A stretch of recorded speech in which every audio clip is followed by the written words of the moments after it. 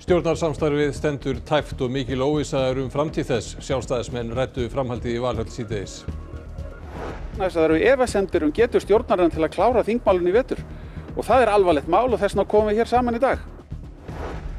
Fjöldi ríkja fordæmir Árásir Ísraela á friðargæsluliða í Líbanon. Aukinn þungi í árásum þar og á Gaza. Maður sem misst hefur 70 úr stórfjölskyldu sinni á Gaza segir að friður náist ekki fyrr en hernámi Ísraela ljúki.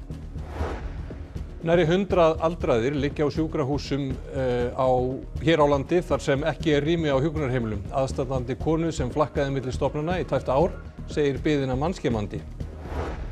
Forseti Íslands á afmæli í dag og af því tilefni var flaggað við opinberar stofnanir.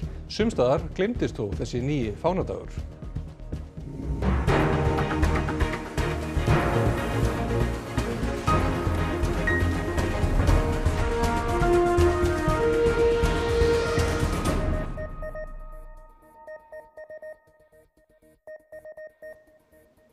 Gott kvöld. Engin niðurstaða varð eftir þingflokksfund Sjálfstæðisflokksins í Valhöll síðdegis en boðað var til fundarins í skyndi og sjálfstæðismenn gengu hver af öðrum inn í Valhöll rétt fyrir klukkan 3:30. Fundurinn stóð í 2 klukkustundir og það má gera ráð fyrir að þar hafi verið skiptar skoðanir áframhaldandi ríkisstjórnarsamstarf. Bjarni Benediktsson forsætisráðherra segir stöðuna innan ríkisstjórnarinnar flókna. Það sé spenna í stjórnarsamstarfinu en engin tillaga hafi verið borin upp á fundinum að slíta ríkisstjórnarsamstarfi.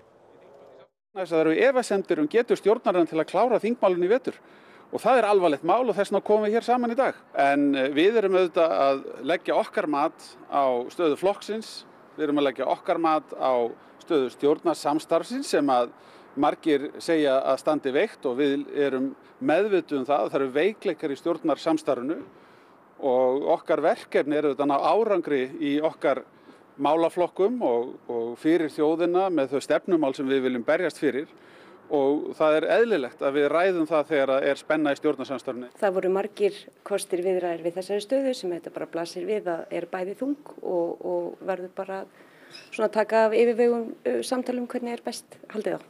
Og hverja voru niðurstöðuna varðandi það? Hvernig er þetta að halda áfram?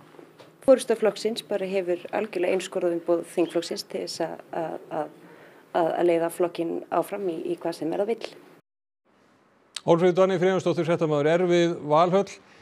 Hólmfríður, forsætisráðherra talar veikleika í stjórnarsamstarfinu en hvernig var hljóðið í öðrum þingmönnum flokksins? Já, það var svona frekar létt yfir þeim, léttara allavega en ég bjóst við þegar við vorum að bíða hérna eftir að fundi lyki, en það var auðvitað svona frekar þungur undirtónn því að þessi fundur það kom ekki til á góðu. En hjá mér er Ólafur Harðarson sem getur kannski varpað ljósi á þetta mál. Ólafur, já, hvað þýðir þetta, þessi fundur? Já, þetta er nú frekar óvenjulegt að menn haldi svona skyndifund, en þetta ber náttúrulega bara vott það að óróleikinn innan ríkisstjórnarinnar og innan Sjálfstæðisflokksins sérstaklega hefur bara farið vaxandi. Þannig að Bjarni hefur ákveðið að blása til þessa fundar. Það sem kemur út úr honum er að það hefur ekkert breyst varðandi það að hann hefur óskilyrt umboð til þess að ákveða framhaldið.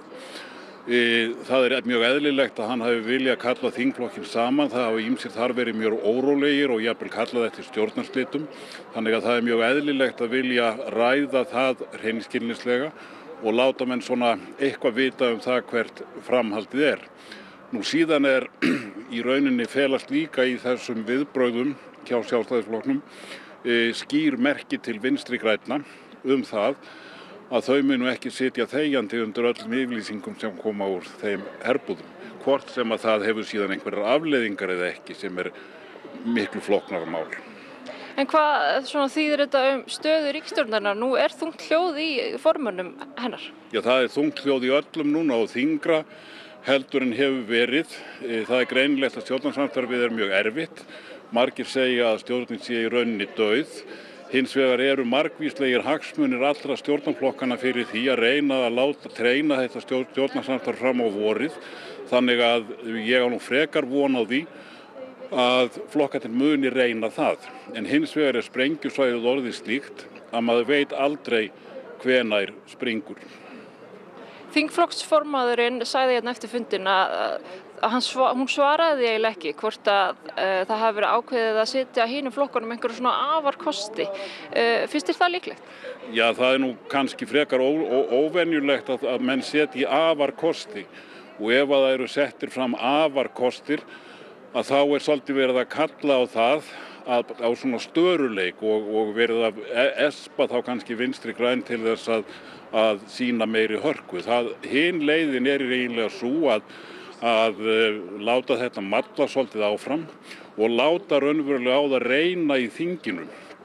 Hvort til dæmis vinstri græn muni standa við það að setja bremsu á útlendingamál eða orkumál, þannig að það séu ekki bara einhver ummæli sem að stjórninni sé slitið út af, heldur séu komin til verk vinstri grænna sem að sjálfstæðismenn geta þá vísað til. Kærar þakkir fyrir þetta, Ólafur, og við kveðjum héðan úr Valhöll. Takk fyrir það, Hólfríður Dagný og Ólafur Harðarson í Valhöll, en Höskuldur Kári, þú ert líka búin að vera að fylgjast með þessu máli í dag. Hvers vegna þessi mikla ólga innan þingflokks sjálfstæðismanna? Það hafa náttúrulega verið eins og Ólafur kom inn og það hafi verið brestir í þessu stjórnarsamstarfi sem hafa bara einfallega verið að koma betur og betur í ljós núna á síðustu vikum og dögum sérstaklega. Þessi ályktun sem samþykkt var á landsfundi Vinstri grænna síðustu helgi stjórnarsamstarfið og kosningar í vor hafa ekki verið að bæta ástandi, hvað þá yfirlýsingar Vinstri grænna ekki skuli gengi lengra í breytingum á lögum útlendinga. Þessi orð og yfirlýsingar hafa fallið í grýttan jarðveg hjá þingmönnum Sjálfstæðisflokksins sem hafa sumir hverjir sagt í ræðu og riti að það sé einfaldlega tilgangslaust að halda þessu áfram. Þar sem að svo verið sem að Vinstri grænir sé einfaldlega að slíta sig úr þessu stjórnarsamstarfi, kannski ekki með beinum hætti en með óbeinum hætti. Og svo hafa flokkarnir auðvitað ekki verið að koma vel út í skoðanakönnun. Já, og svo hefur nú komið á daginn að félagsmálaráðherra hafði bein afskipti af brottflutningi palestínskrar fjölskyldu og langveiks drengs. Og það hefur haft áhrif. Já, heldur betur og það áhugavert að heyra hvað forystumenn Sjálfstæðisflokksins og Framsóknarmanna hafa sagt þessa stjórnsýslu Guðmundar Inga Guðbrandssonar því að þeir segja að þetta sé svona óheppileg stjórnsýsla en Guðmundur Ingi segist ekki hafa gert neitt rangt. Ég lít ekki á að hér hafi neitt verið óeðlilegt við mína stjórnsýslu. Ég hringi í ríkislögreglustjóra til þess að fá upplýsingar. Og ef að ráðherrar geta ekki hringt í embættismenn sem að starfa fyrir íslenska lýðveldi til þess að fá upplýsingar, þá erum við nú komin á eitthvað skrítinn stað, sko. Símtal Guðmundar Inga til ríkislögreglustjóra nóttina sem flytja átti Jasanta, Mimi og fjölskyldu hans úr landi hefur reynst umdeilt. Aðrir ráðherrar hafa gagnrýnt stjórnsýslu hans af undanskildum samflokksráðherra. Lífið snýst ekki bara stjórnsýslu, heldur stundum það að vera manneskja og hleypa bara hugsun af sem að mér finnst bara mjög mikilvægt. Nei, ég held að það sé frekar óheppilegt og það hefði verið eðlilegast að félagsmálaráðherra hefði haft samband við dómsmálaráðherra. Ég myndi aldrei fara að hringja í dómsmálaráðherra til þess að biðja að ræða eitthvað mál inn í ríkisstjórn. Ég hringi að sjálfsögðu í forsetisráðherra til þess að gera það. Forsetisráðherra sé verkstjóri ríkisstjórnarinnar og því hafi hann farið réttar boðleiðir. Ef aðra ráðherra langar að hringja í forstjóra Vinnumálastofnunnar til þess að fá einhverjar upplýsingar stöðu atvinnuleysis eða annað slíkt, að þá það bara sjálfsagt mál, sko. Ég held að við þurfum að vera bara alveg niður á jörðinni með það. En Höskuldur, hvað hafa fræðimenn verið sagt og verið að segja þessa stjórnsýslu ráðherrans? Já, við ræddum við Hafstein Dan Kristjánsson, prófessor við lagadeild Háskólans í Reykjavík í dag. Hann segir vissulega að miðað við þær upplýsingar sem hafa komið fram nú þegar í umfjöllun Spegilsins, þar sé megi greina ýmis samskipti, en það þurfi að upplýsa málið allt saman og við þurfum að fá að vita nákvæmlega hver samskipti voru á milli ráðherra og embættismanna í aðdraganda þessara ákvörðunar að fresta þessari framkvæmd.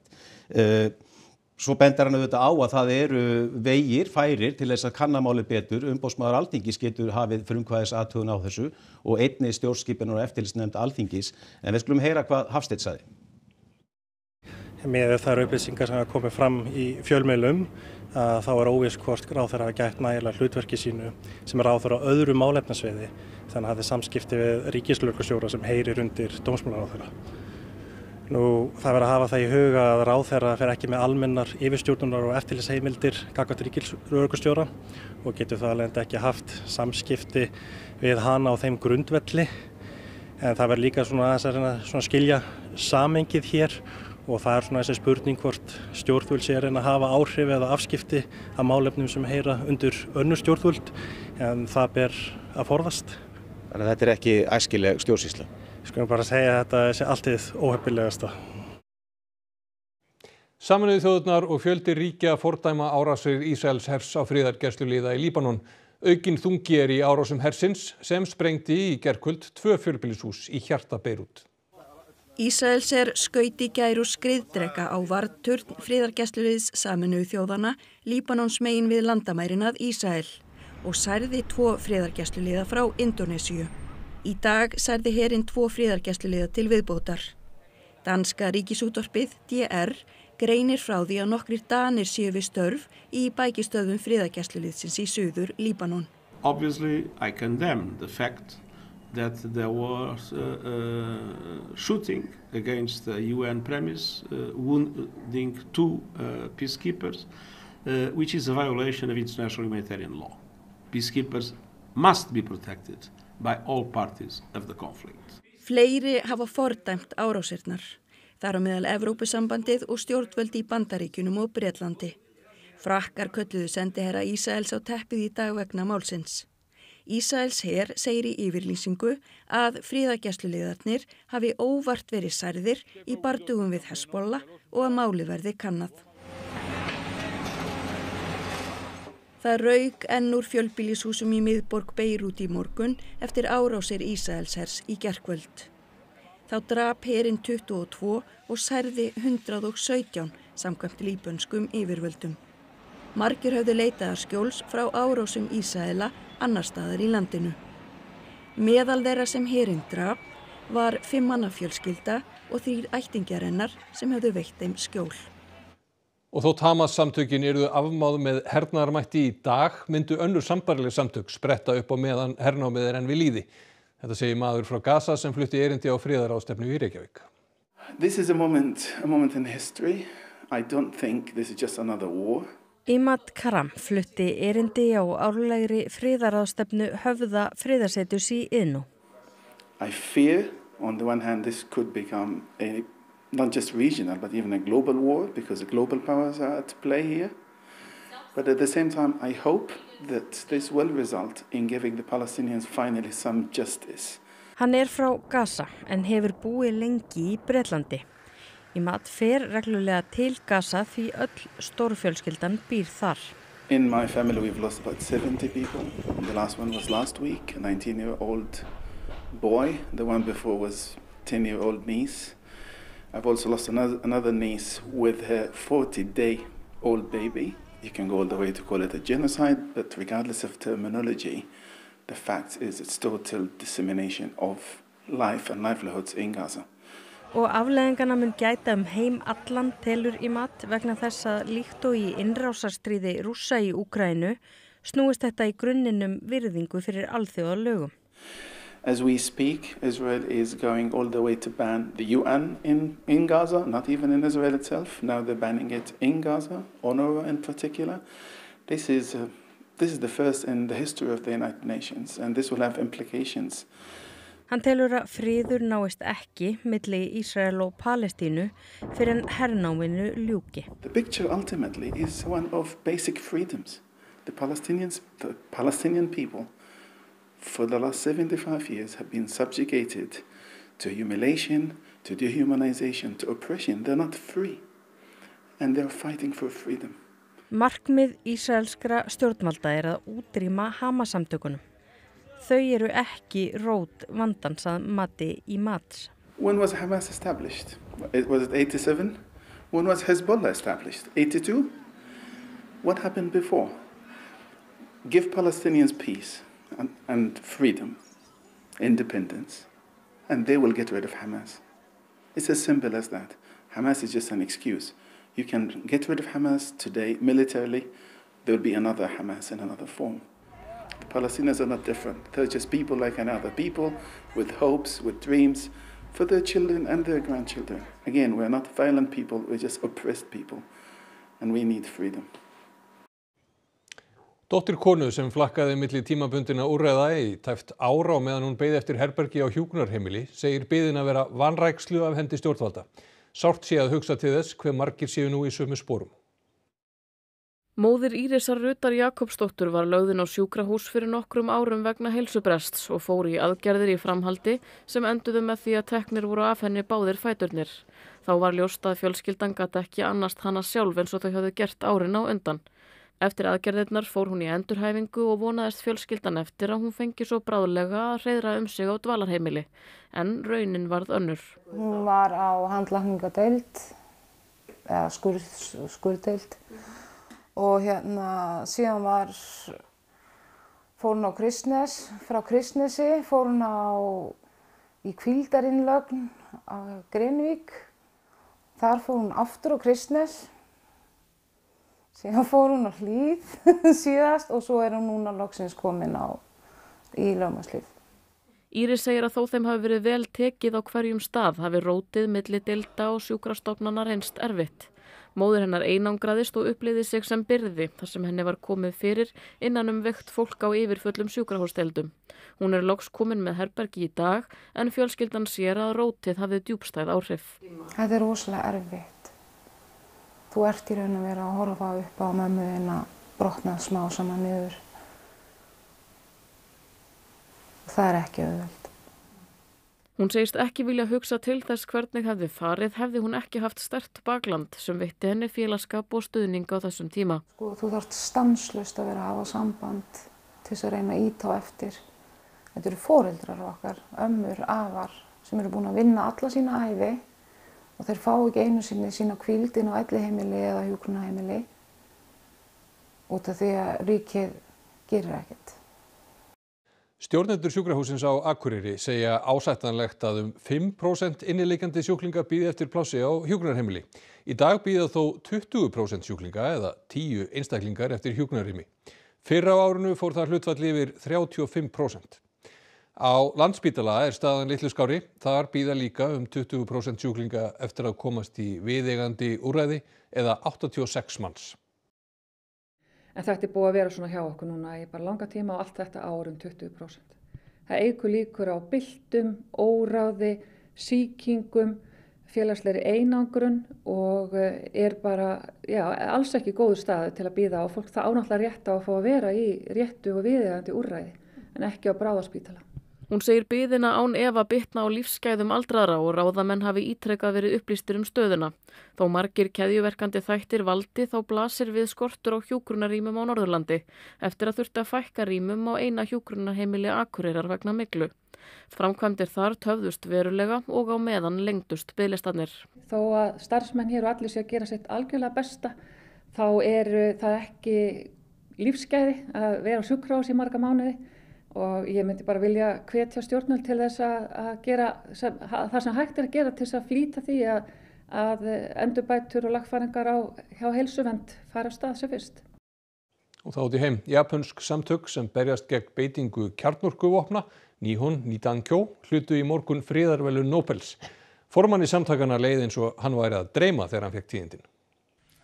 This grassroots movement of atomic bomb survivors from Hiroshima and Nagasaki, also known as Hibakusha, is receiving the Peace Prize for its efforts to achieve a world free of nuclear weapons and for demonstrating through witness testimony that nuclear weapons must never be used again. Félagsmenn Nihon Nidankyo komu saman í ráðhúsi Hiroshima borgar í morgun og fylgdust með beinni útsendingu frá tilkynningunni í Noregi. Nihon Nidankyoがノーベル賞、本当かいな、嘘かいな思ったね。そして感激のあまりに涙をこぼしたり、いろいろ私の心の中今錯綜しております。Samtökin voru stofnuð 1956 og starfa bæði í Hiroshima og Nagasaki. Þau hafa veitt margskonar stuðning til þeirra sem lifðu af kjarnorkuárásir Bandaríkjanna á borgirnar árið 1945 og hafa barist fyrir því að öllum slíkum vopnum verði eytt. Fulltrúar samtakana hafa ferðast víða heim og deilt sárri reynslu sinni. Þetta í fyrsta sinn í hálfa öld sem Friðarverðlaunin fara til Japans. Forseti Íslands á afmæli í dag. Þá ber að flagga við opinberar stofnanir. Sumir gleymdu sér þó á þessum nýja fánadegi. Vissið þú að það væri fánadagur í dag? Nei, ég vissi að ætti að vera á afmælistegi forseta Íslands, en ég hef búin að gleyma að það vera í dag. Þannig að þú hefur bara stokkið til þegar að komst að því? Já, þá ákvað ég bara að stokka heim, bara beint úr vinnunni og klára þetta og svo þarf ég að muna náttúrulega að taka niður áður en að sólin sest. Svo við fylgjum öllum fánareglum. Flaggið þið alltaf hérna á fánadögum? Ég hef tekið á mig að gera það, Það fyrsta stöng í garðinum og við eigum fána. Afmælisdagur forseta einn 12 fánadaga á Íslandi en þetta í fyrsta sinn sem flaggað á þessum degi, 11. október, eftir að Halla Tómasdóttir tók við embætti forseta í sumar. Ekki var annað að sjá en að flestar stofnanir ræktu þessa skyldu sína af alúð, en þó virðist dagurinn sumstaðar hafa gleymst.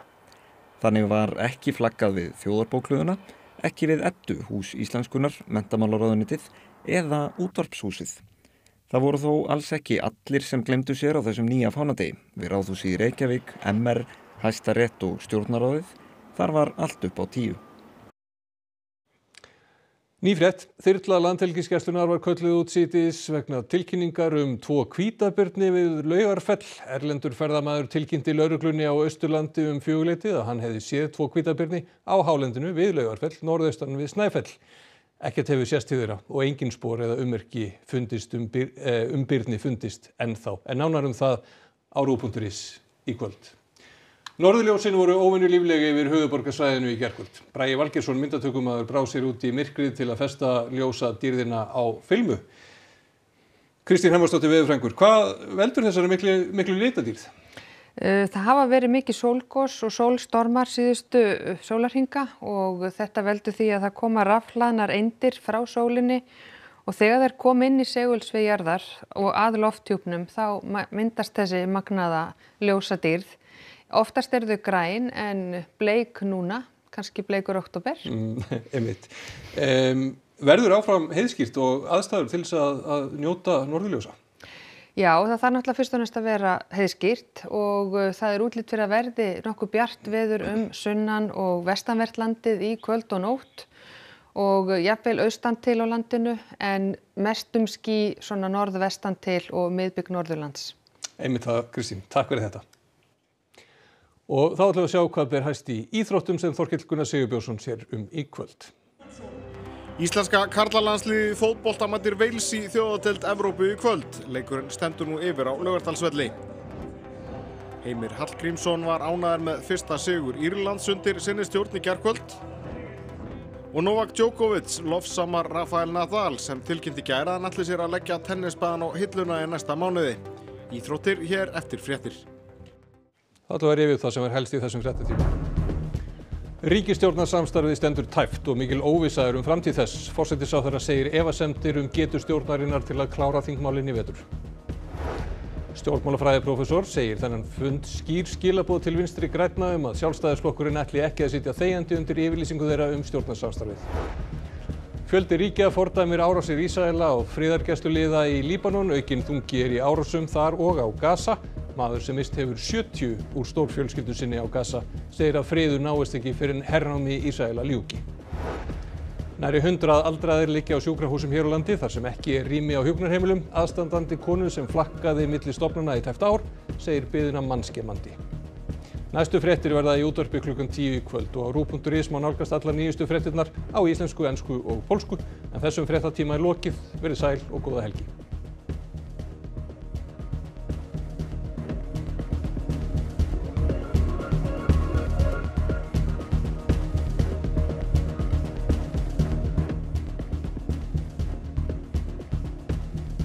Á RÚV í kvöld.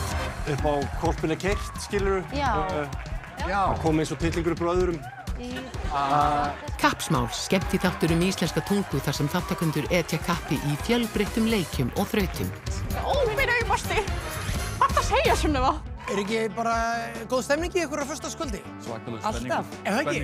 Gaman líka að vera með fólki í salnum. Já, gaman að því.